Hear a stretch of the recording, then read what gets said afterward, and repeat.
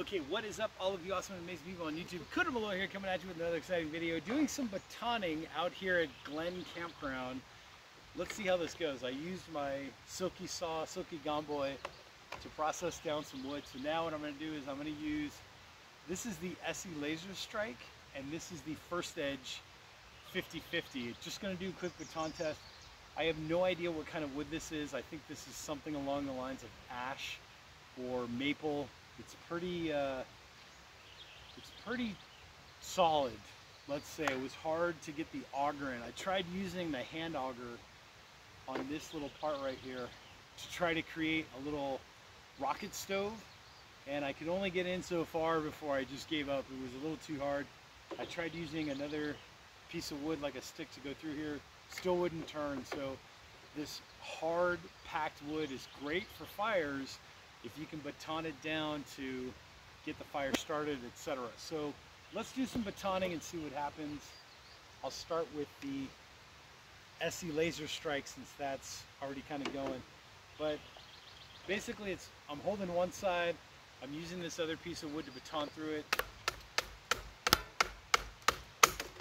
Pretty easy. What I would do is then break this down even more into like pencil size sticks, just so that it'll catch easier, and then probably do some feather sticking.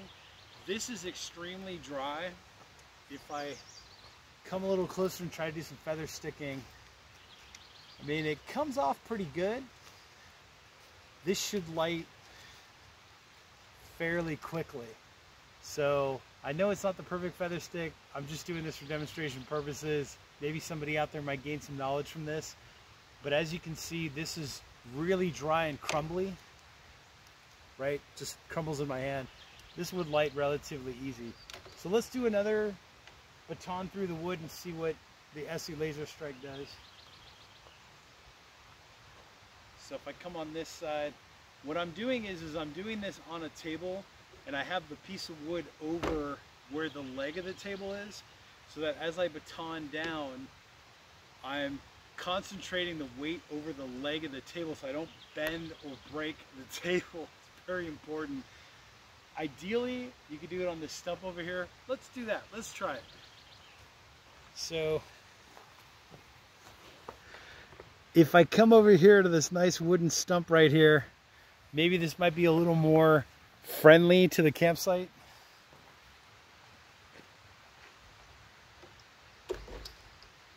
So here we go. Here's my piece of wood. Here's my Esee Laser Strike.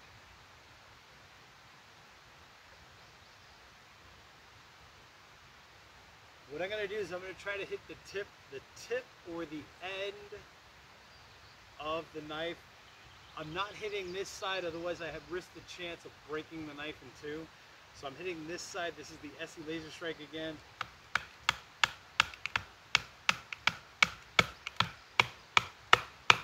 Going through pretty easy, as you can see right there. Right, so I got a good amount down. What I can do from this point is I can try to pry. Not gonna pry, so I'll baton it a little more.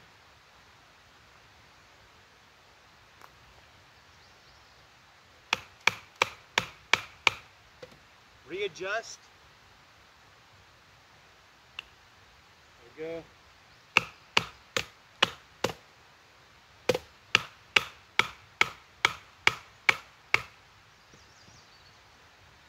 Readjust again. I think I might have bitten off more than I could chew. So what I'm going to do is come back.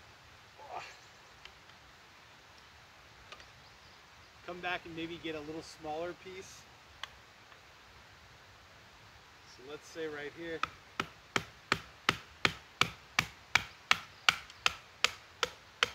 So let me show you this real quick. What I've got here is this little, this was the first cut I made. Granted, I started with the First Edge, came back in with the Esee Laser Strike. Now I'm cutting off this little sliver. And as I cut down, as you can see, the wood's already starting to split right there.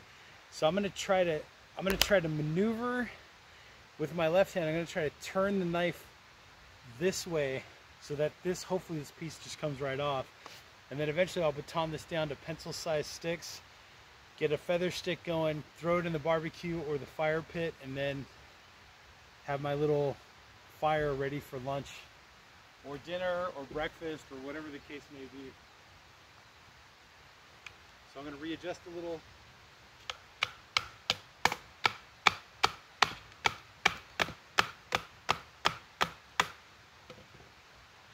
And pull the knife out. Sometimes it pulls and breaks, sometimes it doesn't. This particular piece of wood is a little dense, so we're going to do another cut. Let's try to come this way. Okay, this is going to break off pretty easy. So now, as you can see right there, I've made a few different cuts. These two pieces should break off pretty simple and easy. Right? Esee Laser Strike in action. Links will be down below in the description. Make sure to check that out.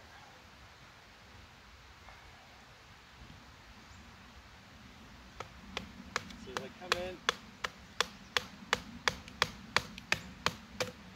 and like I said, with my left hand, I'm turning the knife to try to get these pieces to come off a little easier. Little readjusting. Right? The reason why I did that is I'm trying to get more of the blade of the knife through so that I have more of a surface here to baton onto. Instead of just hitting the tip of the knife, potentially risking breaking it off, I'm hitting more of the meat of the blade to give me that extra room or real estate to do the batoning.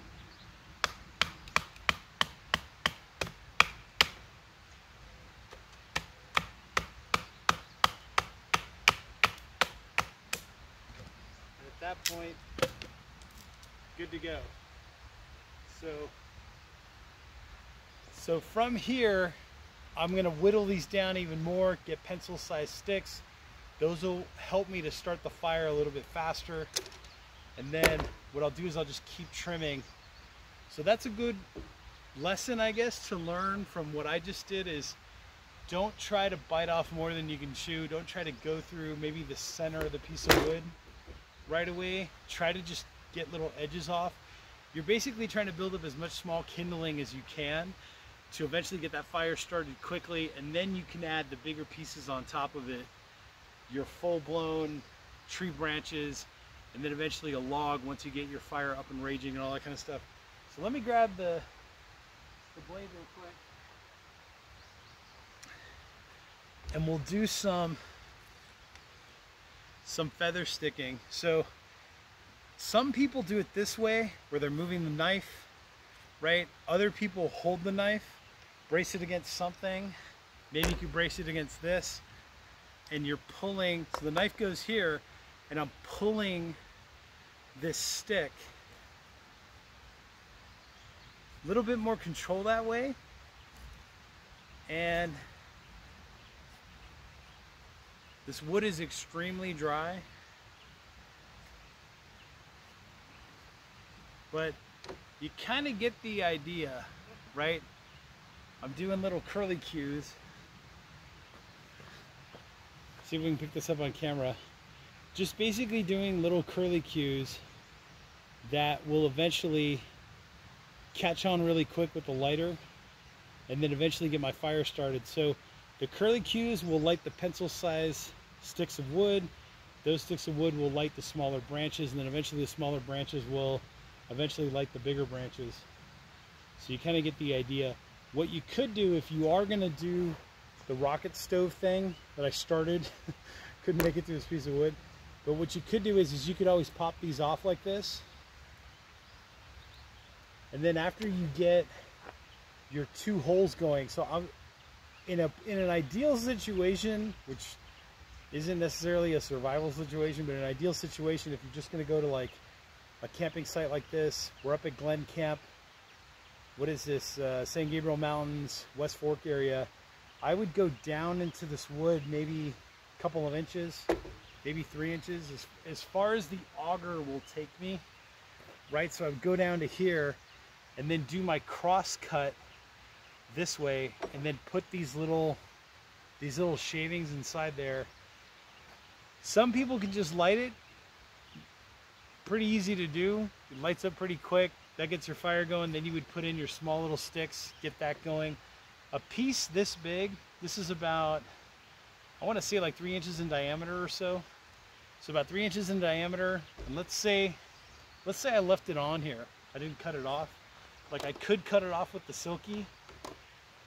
But let's say a piece this big, just this little section, this would probably last me about an hour. Like realistically, as a rocket stove would probably last me about an hour. If I just did this and just let it burn down all the way to the bottom, and as it keeps burning, eventually it'll probably consume this side. I could probably get maybe 3 or 4 hours out of this. So this, in a barbecue, let me show you that. Let's grab this. Let's work this over. Right, so what you could do is, once you get this thing going, you could go, hopefully it's cut, you could stick this in the barbecue, get your barbecue going. If I was doing this out in, let's say, the wilderness area where there wasn't a barbecue pit, I know it's a big question everybody's asking, what you could do is you could do a couple rocks. Like you could do this kind of vibe where you've got some rocks or boulders, you know, that kind of essence. Like this would be a perfect spot to do this. So check this out. So this goes on the ground, clear out everything that's around it so you don't catch your forest on fire. Make sure you've got plenty of dirt. If you can, try to get a nice 5 to 6 foot radius across, just to make sure you're not going to ignite anything that's around it.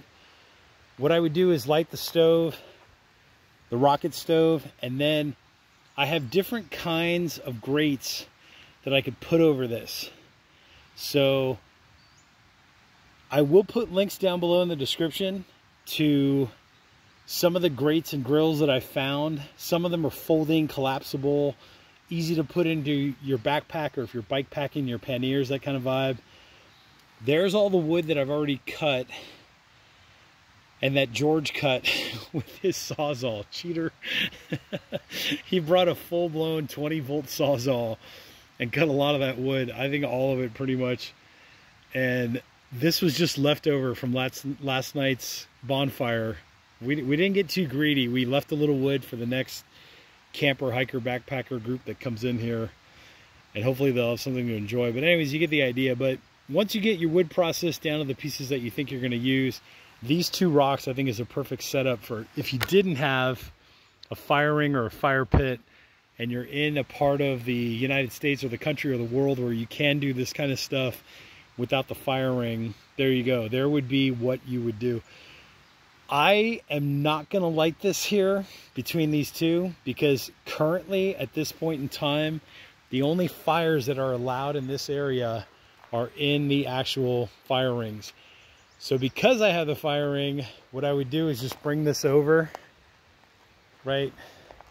Maybe clean out some of that ash in there, but get that going, light that, and then when that burned down to coals, let's say, then what I could do is throw the grill back over and do some grilling and barbecuing. And that's only, like I said, the fire ring is this specific situation. Every situation is different. I could do this in the barbecue, but you get the idea. If you're in a part of the world or United States or whatever where you can do cowboy fires, right? 5 to 6 feet, 8 feet, 10 feet in diameter, whatever the restrictions are in your area, pay attention to the laws, follow them. Let's try to all be responsible out here. Get your fire going, do your barbecuing. If you didn't have a grate, let's say you didn't have a grill, the heat that this thing would put off, right? The heat that would be created by just that one piece of wood would heat up both rocks. What you could do is literally just slap something on the rock. If you're bold and brave, piece of chicken, piece of steak. If you're one of those survivalist types and you're gonna catch and kill and do that whole vibe, you know, whatever animal you decided to process while backpacking, as long as it's legal in your area, you know, like I said, be responsible. You can just literally slap it on the rock and cook it up that way. I will try in a few weeks from now, maybe later on during the summer, I will try to do more of these bushcraft type videos, try to get more of the process. I'm gonna look around because there are pine trees here. It's like, that's a pine tree, a conifer, like any kind of conifer is a good tree to do the rocket stove thing with the auger. So I will try to look around this area and see if I can find some downed conifer type wood, maybe some fat wood that has some tree sap in it and all that kind of stuff, to try to do this a little easier, or maybe a not so dry piece of wood that the auger can actually go through. And it's, you know, that goes back to the whole concept of having backups. I always like backups for everything.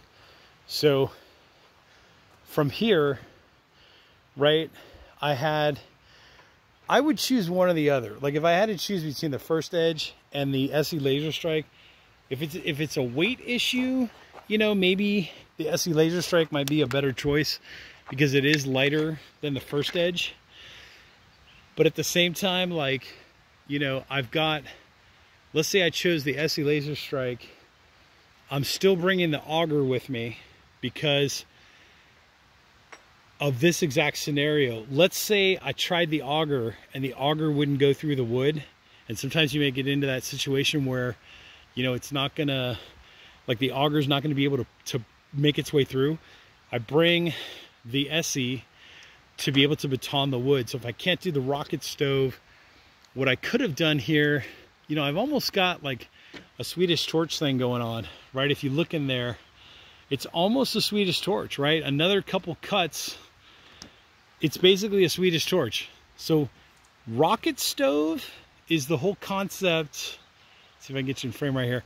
Rocket stove is the whole concept of augering down and then augering in. You make an L shape, put your wood shavings in there, your small branches, your dried up grass, kindling, fuel, that kind of stuff. Light it up, it burns for an hour.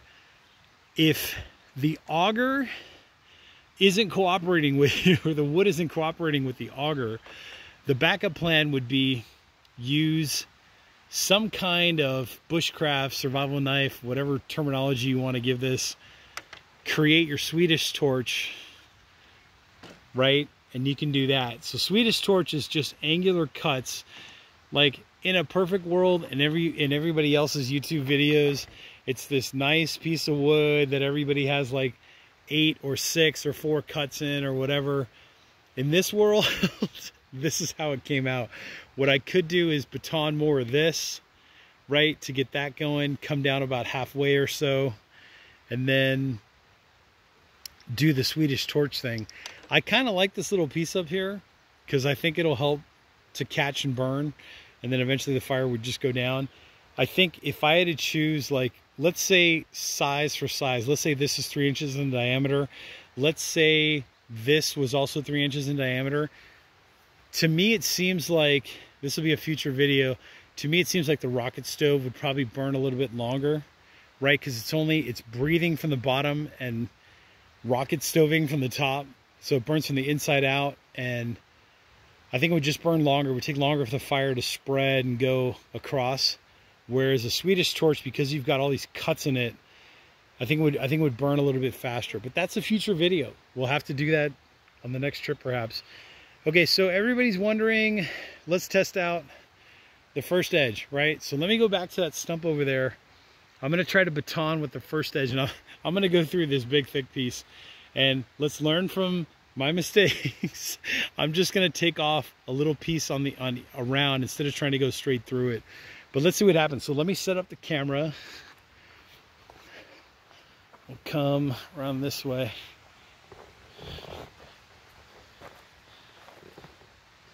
So I just want to make sure I give you all a nice little view here. Okay, and First Edge, here we come. What's this? You guys having fun? All right, big piece. First Edge, this is the 50/50 in L-Max. We're gonna try to get a little sliver on here on the side. I'm putting what I'm doing is as I'm holding this, I'm not going to start like this because I have nowhere to baton into. I'm going to try to put the edge of the knife as far as possible, so that as I baton, I'm batoning more of the meat of the blade, right? Same like the Esee Laser Strike. This is the first edge. Let's see what happens. George, gotta thank George for cutting all this with his Sawzall. Cheater. But anyways, here we go. So I'm gonna take a good chunk.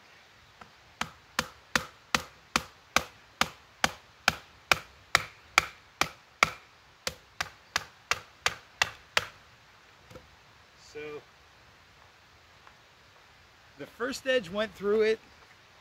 Maybe not like butter because it's a little thicker, but once you reach a certain point, see that cracking going on in there? That's the top view, just so you can see all these different angles. What I'm going to do now is readjust the knife, try to get more of the tip out so I can hit more in the meat of the blade, the center of the blade, the spine of the blade. That way I risk, it's a little less risk breaking off the tip, just the tip. Anyways, let's see what happens.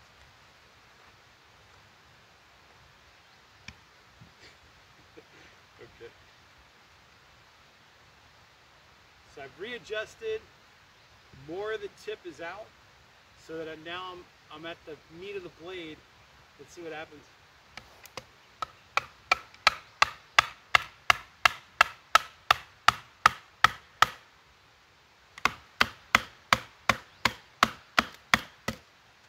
So same kind of vibe as the Esee Laser Strike.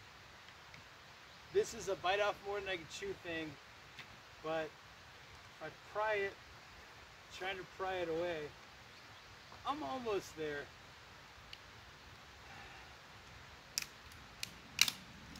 And there it goes.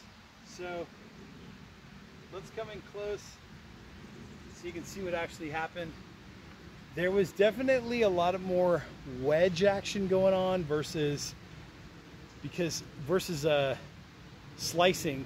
This steel is a little bit thicker than the first edges. You see me do the comparison video before, but if you'll notice, see how much more thicker the first edge is compared to the Esee. So definitely something to note. The equivalent of this that's still being sold would probably be something like the Esee 5, I believe. The Esee 5 has that thickness. Esee, if you're watching this video, you want to send me a 5 to compare against the Laser Strike and come back up here to Glen Campground, let me know. Let me know. Let's try to feather stick with the first edge and see what happens.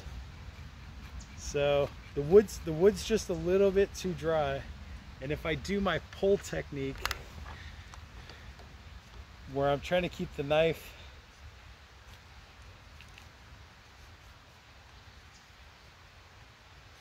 all the curly cues are just coming right off. But anyways, you get the idea, right? You all get the idea watching this. So there would be my little wood shaving curly cues. I could try to light this directly. I'm pretty sure because this wood is so dry, I would just go right up like nothing. But what I would do in my cases is I'd probably break these off, make a little bundle right as the center of my fire, put some sticks on top of that. Ideally, it'd be nice if I could break this in half again, make like a pencil sized thickness. So like thickness of a pencil is what I'm trying to get at. Pencil sized pieces, maybe some more little pieces like this, get the fire going, eventually add bigger pieces, and then add bigger pieces on top of that, and then eventually probably get an entire branch going, right? Like something like this, where once you got the fire going, you could throw in a piece like this, and then eventually you could throw in this whole chunk if you wanted to. But anyways, you get the idea, you get the concept. Cooter Malloy here. This video is getting way too long, but bushcrafting up here at Glen Campground in the San Gabriel Mountains. That's my view, just to give you a quick view. If you saw the previous videos, there's the bridge. The road comes in that way. It's a 6-mile hike from the parking lot, 6.25 miles or so. Then there's a creek up this way. that kind of feeds the main river. The main river's down there. That's the West Fork. And then eventually Bear Creek comes into this as well. But you get the idea. That's the area that I'm in. I was lucky enough at this particular campsite to have the fire ring. And I also had the barbecue pit. So that's it for now. If you have any questions, put them in the comment section. I'll put links to most of this stuff in the description section down there below, so make sure to check that out. Hit the subscribe button, hit the like button, and I will catch you all on the next exciting adventure. That for me, or this video for me, is going to be a wrap. I'll do maybe one more video, a wrap on Glen Campground, my experience here. It's great. It's great. And there are so many campsites that are like this across the San Bernardino Mountains, the San Gabriel Mountains, the Los Angeles National Forest. Just obey the rules. That's all I'm asking. Everybody that watches these videos and you're thinking about coming up here and doing this, be responsible, obey the rules. The rules are there for a reason. And be nice to your neighbors and the people that are coming after you. George was so awesome at cutting up all this firewood. We felt like we didn't need it, so we're leaving it for the next campers, the next backpackers, the next people that are coming up here on bicycles, the next group, the next whatever, and try to do the same. Cut what you need, and then maybe cut a little more for somebody else so that they can enjoy the same experience that you did, and you enjoyed the same experience that somebody else did before you. So always remember that. Anyways, Cooter Malloy, here's a big shot of scene behind me, and I will catch you all on the next exciting adventure.